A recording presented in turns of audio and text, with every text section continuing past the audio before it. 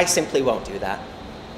No, I will not enforce. Rico Bambino owner Jason Elton says he's taking a stand and is refusing to comply with the government's orders to enforce the vaccine passport. I will not ask my staff. I will not put my staff in harm's way.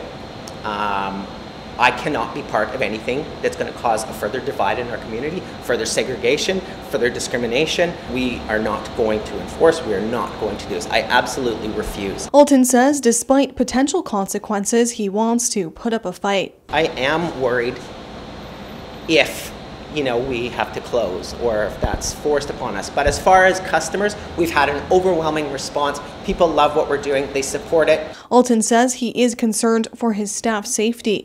Verbal assaults, potentially physical assaults. You've seen what has happened when people have been asked to wear a mask. The mandate goes into effect on September 13th for most non-essential businesses.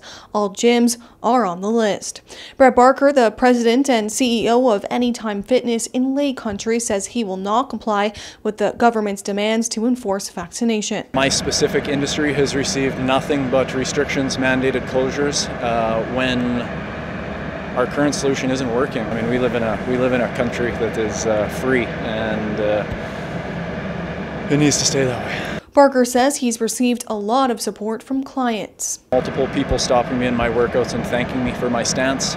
2 of them had medical exemptions, and he told me that my stance meant everything to him and his ability to continue to come to the gym. Thousands of other businesses across BC have shared similar perspectives. A Facebook group called BC Businesses Against Health Pass has over 60,000 members. The group shares lists of businesses that believe a vaccine passport in BC is unconstitutional. At this time, it is unclear how the government intends to monitor the measures and what penalties businesses could face if they do not comply.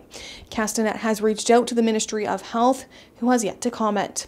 Madison Earhart, Castanet News, Kelowna.